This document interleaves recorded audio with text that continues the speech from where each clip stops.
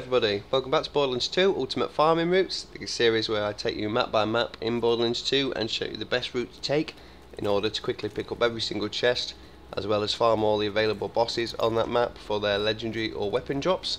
Today we're on Sanctuary Hole.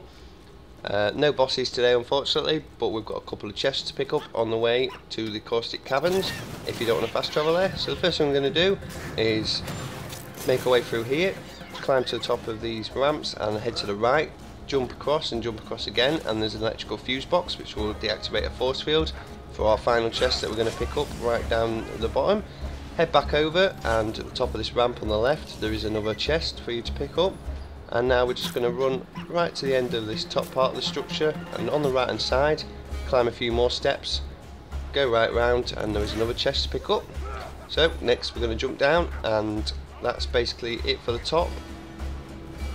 Two chests and the switch to turn off. Now if we head down here and fall right off here towards the lift, this door will open, run past everything, and the force field that we deactivated earlier has now gone from this little area here, and we are rewarded with a big dog chest, which are always good for some good loot, but nothing here today.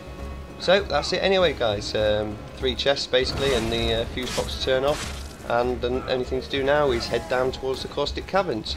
So be sure to check out the rest of the Ultimate Farming Routes videos in a playlist at the top of the screen, an annotation, as well as the Ultimate Weapon Chest Location Guide. And thanks for watching everyone, I'll see you in the next video.